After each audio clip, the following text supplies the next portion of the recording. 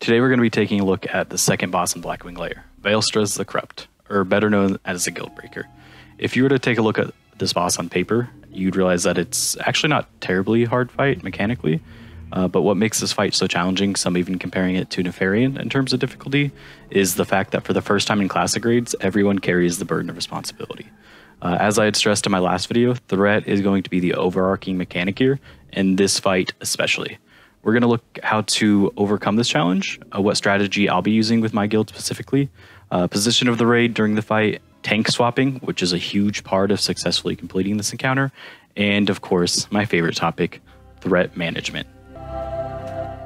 Before we get too far into this video, I'd also like to take a moment to thank Scarm for letting me use his Vaelstrasz video, as well as the raid encounters for letting me use the video I used in my last guide, as well as I'll be using it a little bit in this guide as well. Before we dive into the boss and his mechanics, we're going to first talk about another encounter in this same room that is equally as important, the Blackwing Technicians.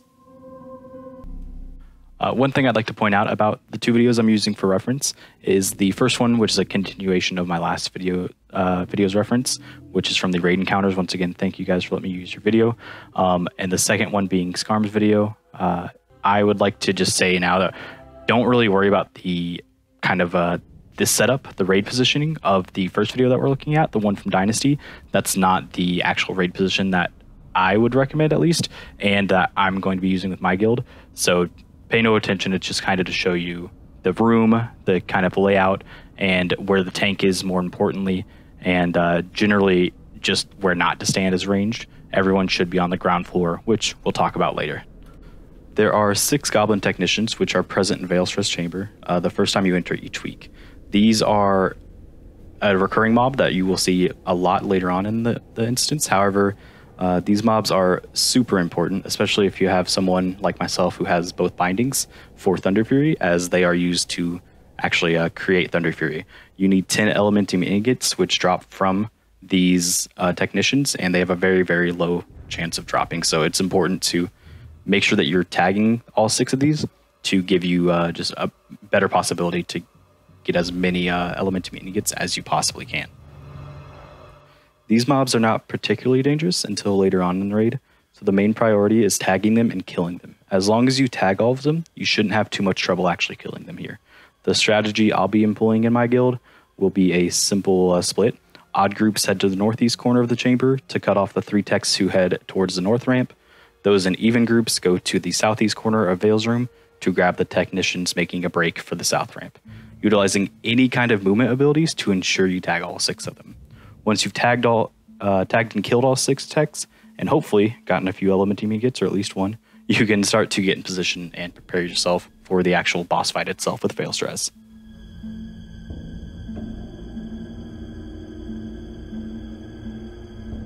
The giant red dragon sleeping in the middle of the room is the NPC that has the ability to wipe your 40-man raid in about 3 seconds.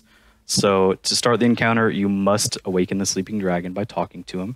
Once you talk to him, you have 1 hour to kill him. If you wipe, that is fine. You just won't have the privilege of setting up as well as you can after he's awake. If you are unable to kill him with 1 hour of waking him up, he will despawn for 12 hours. So basically, if you can't kill him within the allotted time, your raid night is pretty much done for that night. If you do happen to wipe, which will happen, don't be afraid of it, and lose the advantage of getting players in place before engaging him, you are able to move around the room without aggroing him. There are pillars around the outer edge of the room, which we'll be using later during the fight actually, that act as kind of a barrier around Vael. If you stay on the outside of this ring of pillars around the boss, you shouldn't accidentally aggro the boss before your raid is ready. Before diving into the abilities and raid position of Vael, let's go over a few general bits of info about the fight. Fire resistance is a must in this fight, since Vael will be using a fire-based AoE doing about 600 fire damage every 3 seconds. Make use of the buffs from Ubers for tanks and DPS as needed. This fight does have an aspect of randomness that can cause wipes for your guild.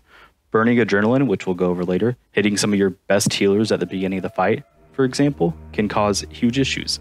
Don't be frustrated from wipes on this boss, and consider who the Burning Adrenaline hits during the encounter when looking back at wipes. It's important to consider. And with that information out of the way, let's go over some of the abilities Vaelastrasz has. The first we'll go over is Essence of the Red, and this debuff is cast on the raid at the beginning of the encounter and lasts for 3 minutes. This restores 500 mana per second to mana users and restores 50 energy to rogues and feral cat druids, and generates 20 rage per second for warriors and bear druids. The second ability is going to be one of the more important ones. It's called Burning Adrenaline. Vael only casts Burning Adrenaline in 2 scenarios. He will cast it on random mana users throughout the fight, and he will cast it on the current tank every 45 seconds. 1 tank killed every 45 seconds for 3 minutes equals 4 tanks. So you will need a minimum of 4 tanks for this fight. When the main tank is afflicted, healers must be ready to transition to the next tank while keeping the old one up at the same time until the debuff kills them. Thus, the fight requires at least 4 tanks in a threat building queue. This fight requires a lot of coordination, not only between the raid as a whole, but more specifically between your tanks. We'll go over where you can go to die with whenever Burning Adrenaline kills you eventually later on when we talk about the position of the raid, just so that way you'll kind of have an idea of where you can go and properly dig your own grave. Just remember that the kicker of the spell is that it will only be cast on classes with mana, except for every third use, which is every 45 seconds. So just keep that in mind whenever you're taking a look at your raid composition as a whole. The next ability we'll go over is a Cleave. This is a chain cleave, so if positioning is poor, it can and will chain to the entire raid, even if you're behind them. It is critical that nobody be within approximately 10 yards of the main tank for this reason. We'll go over raid positioning and how you can avoid this here in just a little bit whenever we talk about raid positioning in general. The third ability we'll go over is his Flame Breath. This must be directed away from the raid by the main tank. Every Flame Breath applies a stacking debuff, also called Flame Breath, that ticks for 1,000-ish damage, fire damage every few seconds. As this is a stacking debuff, as the tank takes multiple breaths, the damage from this debuff will stack until it is ticking for around 4,600 damage. This is a huge difference in how much DPS the tank is taking. Early on in the tank rotation of holding aggro, they'll take close to like 1,200 DPS. By the time they're dying from Burning Adrenaline, they'll be closer to taking 2,000 DPS. The difference in how much damage they're taking all comes from this one attack. And another ability that Vaelastrasz has is his Tail Sweep. This is the same with pretty much any other dragon. Don't get hit by the tail. This will inflict about 600 to 1,000 damage to enemies in a cone behind the caster, knocking them back. And the last ability we'll go over is the Fire Damage Aura, which I kind of talked about a little earlier. This aura does about 300 to 700 damage per tick. The best way to deal with this is by simply having a priest in each group cast max rank prayer healing, since the mana regen is no issue at all. However, since you rarely have 8 priests in a raid group, shaman chain heals and druid spamming regrowth, rejuve, and heal as fast as possible should also do the trick with this. With the abilities out of the way, let's go ahead and talk about positioning and where not to stand in Vael's room. First of all, like we had previously said, no one should be directly behind Vaelastrasz because he will cast Tail Sweep. Additionally, no one should be directly next to the main tank, which will be in front of him. Your warriors will be fairly close, but not close enough so that they are hit by Flame Breath or Cleave. The best way to position him is by having your tanks at least 90 degrees away from your current tank, near his left shoulder. Melee DPS should be on the other side of the boss, on his right shoulder, staying in between his front and rear right legs. All casters, ranged DPS, and healers should be next to the wall directly across from the warriors, melee DPS side, on the other side of Vaelastrasz, so on his right side. Note that when Vaelastrasz applies Burning Adrenaline to a mana user, he will briefly turn to look at the mana user he's applying that to, but he shouldn't use any other attacks like his breath while turn to apply the BA. These momentary lapses of attention are acceptable and expected, so if you're the main tank, don't freak out if he momentarily turns and applies Burning Adrenaline to a mana user. At the beginning of the fight, you will have your main tank facing Vael east towards the throne platform in the room.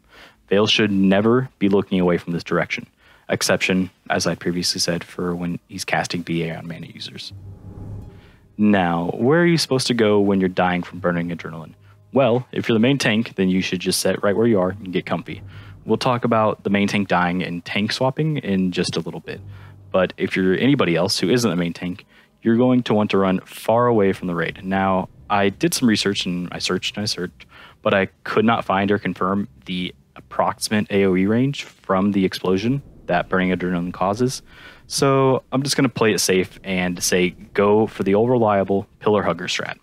As you're dying from Burning Adrenaline, you're going to run behind the pillar by the door to Razorgore's room. As long as you're in the corner, then you should be more than far enough away from everybody, as long as everybody is in the correct positions. As you find out what the exact range of that explosion is, you can adjust as needed if you'd like, just to die closer, I guess, to the group. Let's talk about tanking. This fight relies heavily upon tank coordination and threat management.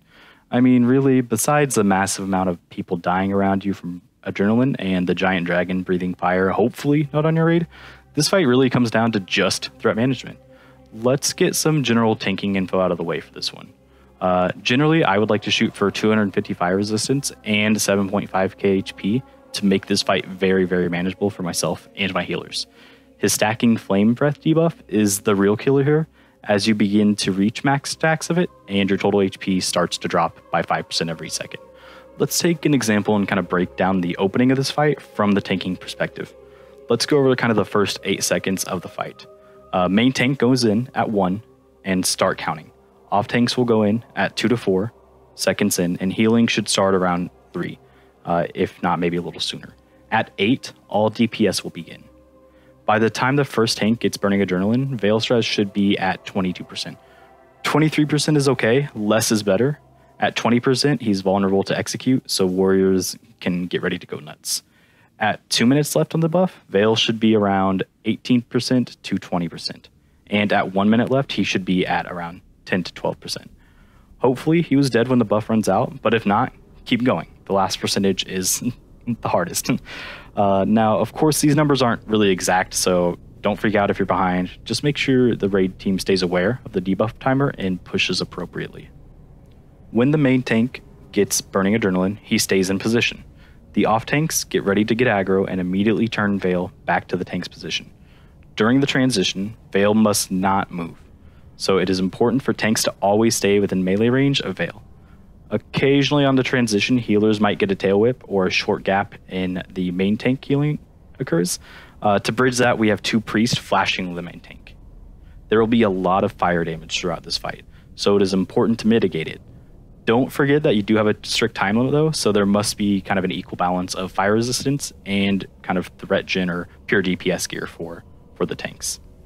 DPS, also make sure that you're using any threat reducing abilities, prioritizing using them during tank transitions to make it easier for the tanks to make sure that they're the next on the threat list.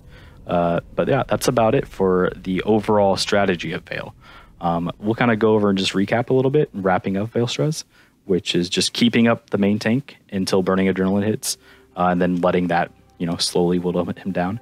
Keeping the off tank topped off so they can survive the certain burst of damage that will occur when Vaelastrasz switches over after the main tank dies. Keeping the tank order clear. It is critical that the healers know who is next so they can prepare heals on that target. And the tanks need to know who is next so they can move into position. And watch your positioning. Avoiding chaining cleaves is huge in this fight. And last and certainly not least, DPS, please, please, please watch your threat. If you are second in the threat whenever the main tank dies and you don't use any kind of threat reducing abilities, you are more than likely going to wipe your raid right then. So it's very, very important to make sure that you're always, always, always below the next off tank that should be tanking the boss. And with that all being said, I just want to say thanks for watching all. I hope you took something valuable from this and are able to go and crush Vael in BWL once it launches. I would also like to take this time to let you know that I will be creating a playlist of videos taking you from the very first pull in BWL, which is Razorgore, all the way to Navarian, and virtually every single mob in between. This will be available on my channel under my playlist. Not all the videos will be mine specifically, but they've all been handpicked by me, and they'll all be the ones that I'll be using with my guild. I will also be making at least one other video guide for sure, which will be Cro-Magus, and possibly one for Nefarian, but I've found pretty solid guides for pretty much every other boss and all the trash mobs in between.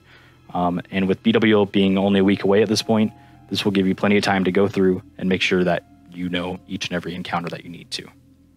I'd also like to say thank you for all the positive comments and likes on the last video.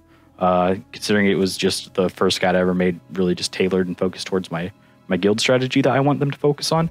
I'd like to say thank you all for the support with that, and I'm just really happy I could, be helpful and everyone could take something beneficial from that. So thank you all once again, and I look forward to seeing you guys in the next video.